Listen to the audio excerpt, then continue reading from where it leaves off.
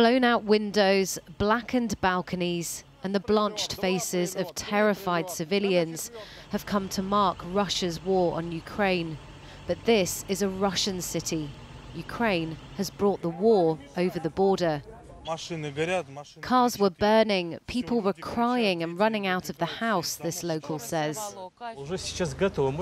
This government worker offers to evacuate these Russians to a nearby school. In the early hours of Sunday, civilians in both countries woke in fear. 15 people were wounded in these apartments in Russia's Kursk region after Russia said their air defences shot down a Ukrainian missile.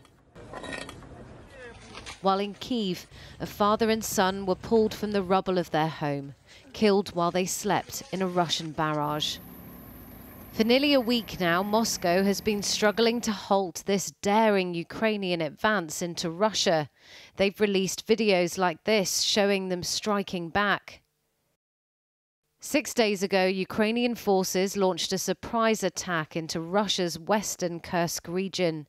Since then, they've advanced 30 kilometers inside Russia. It's forced Moscow to reportedly redeploy some troops from the front line in eastern Ukraine. Moscow has been throwing everything they have at the east, with Russia gaining ground in Donetsk. Ukraine has been struggling with manpower, and Russian soldiers had been inching closer to the strategic Ukrainian town of Pokrovsk. Ukraine had been tight-lipped on this cross-border offensive until last night, when Ukrainian President Volodymyr Zelensky said his forces were pushing the war onto the aggressor's territory. I'm grateful to every unit of the defense forces that has proven that Ukraine can restore justice and maintain the necessary pressure on the aggressor. Here, a group of Ukrainian soldiers filmed themselves raising their flag in a Russian village over the border, while other videos claim to show Ukrainians taking more Russian prisoners. What's new here is that they have gone into Russia and they've taken and held territory.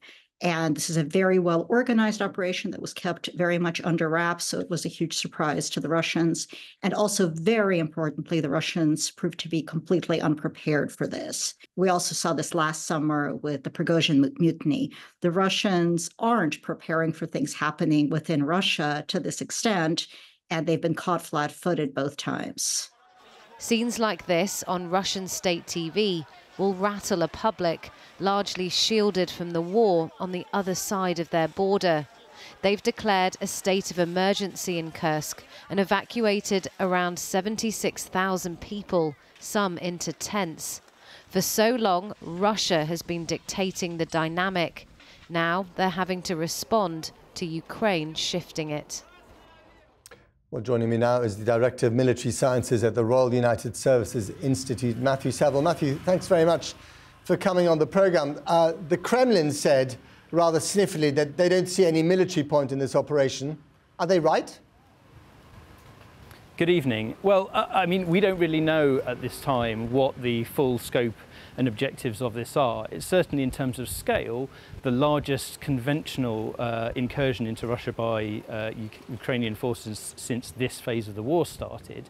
But there's a whole host of things that it could achieve, both in terms of propaganda. There are tactical benefits to it, but there are enormous risks for the Ukrainians as well, given the extent to which it's probably stretching their lines and pulling in reserves that they would, in the normal circumstances, rather be using elsewhere.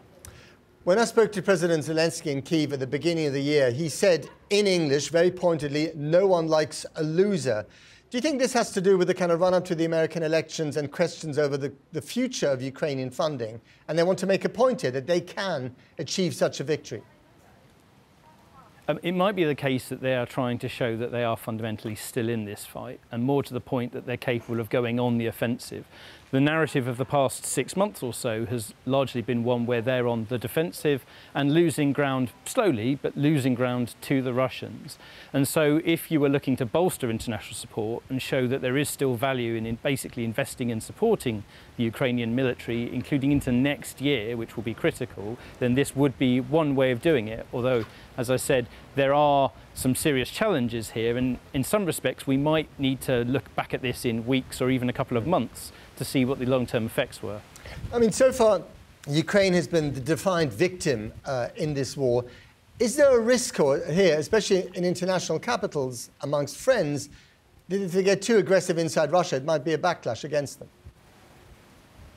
Well, I mean, I think they've already tried to draw out a contrast between how their forces operate on the ground and the Russian forces, who obviously have committed what, for all the world, look like enormous war crimes when they've occupied and then been expelled from parts of Ukraine. There is a question here over that classic issue of is this escalation or not? But I think in many respects the Ukrainians would simply argue that this is the front line straddling and now being pushed back over an international border. In many respects it mirrors what the Russians did when they tried to come in a few months back around Kharkiv.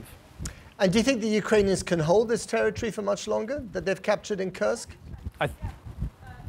I mean, I think that is much more open to debate, because extending their lines when they're already outnumbered all the way along the front line is risky. They're putting themselves within reach probably of more Russian helicopters, attack aircraft, those glide bombs which were used to significant effect all the way along the front line.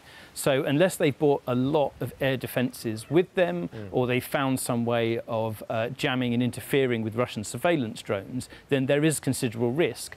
And that's what we mean when we say we don't yet know the scope of this operation. Do they intend to try and hold this territory for a short period and effectively trade it back for something else? Or are they genuinely trying to extend the front lines and hold it for much longer, looking forward to potential peace talks down the line? Well, and on that point, do you think this might be preparing the ground, putting a few more chips on their side for some eventual negotiation about a final settlement?